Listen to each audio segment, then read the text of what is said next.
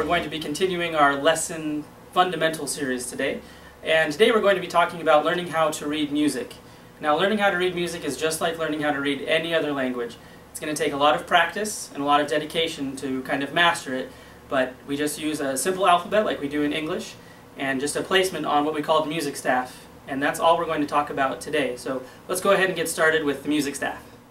Now, here on the whiteboard we have the music staff drawn out. Now, it's made up of 5 lines, line 1, line 2, 3, 4, and 5, and then the spaces in between the line. So this would be space 1, space 2, space 3, and space 4. So we're going to use these different lines and spaces as placeholders for the musical alphabet. Let's go and talk about the musical alphabet right now. So the musical alphabet starts on A, just like our alphabet in English does. We're actually only going to go up to G, so we only have 7 letters in the musical alphabet. So as you can see here, we start on A, and then I have it written here on a clock because you can really go in either direction from A to G. So this would be going forward through time, and this would be going backwards through time, or moving down on the music staff.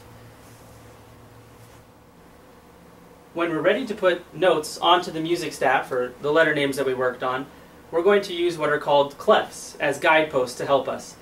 Pictured here is the bass clef.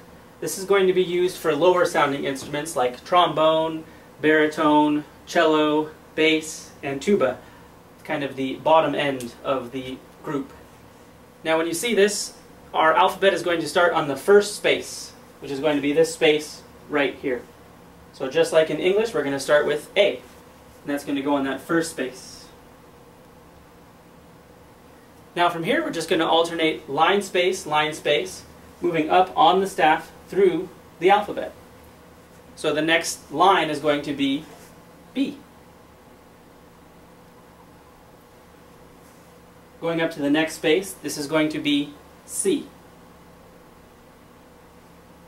The next line is going to be D. And then we have E. Next comes F. The top space is going to be G. And then, now G is the end of our musical alphabet. We need to go back to the beginning, which would be A. So the next line up is going to be A. To complete the staff, we're just going to go backwards in the alphabet. And just like here where we have G below the A, we're going to have G below this A as well. Now we use a couple of sayings to help us remember the different notes on the lines and the spaces.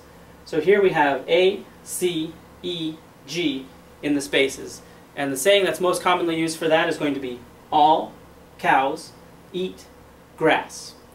Now for the lines, the saying that we can use is going to be good boys do fine always. We're now going to go ahead and label the notes that I have drawn up here on the board. This first note is sitting in a space, and it's in the second space, so this would be space 1 and space 2. And if you remember, we used all cows eat grass going up from the bottom. All cows eat grass for those notes in the spaces. So this is going to be all cows. So that's on the cow space, so it's going to be a C.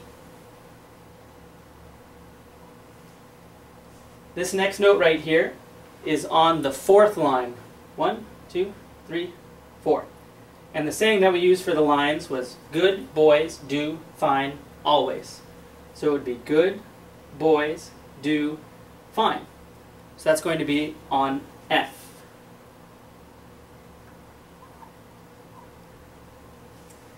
This next note is in the first space, and we said all cows eat grass. So this is in the all space. So this is going to be an A. And then our last note here is on the 3rd line.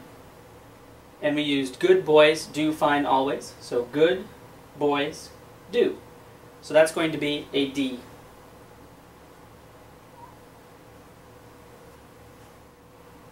Now I can't stress enough how important it is to make sure that you can really understand how to read this music and how it works.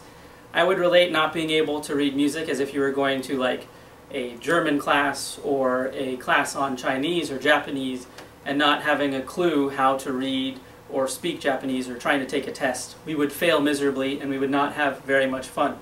So it's so important. Even if you don't take out the instrument, take out your book, start naming notes. And I really encourage you not to write in the name of a note over a note. It's just a crutch that's going to slow down your learning in the long term. So practice hard and let me know if you have any questions. You can always feel free to email me at lessons@bertrandsmusic.com. Thanks guys.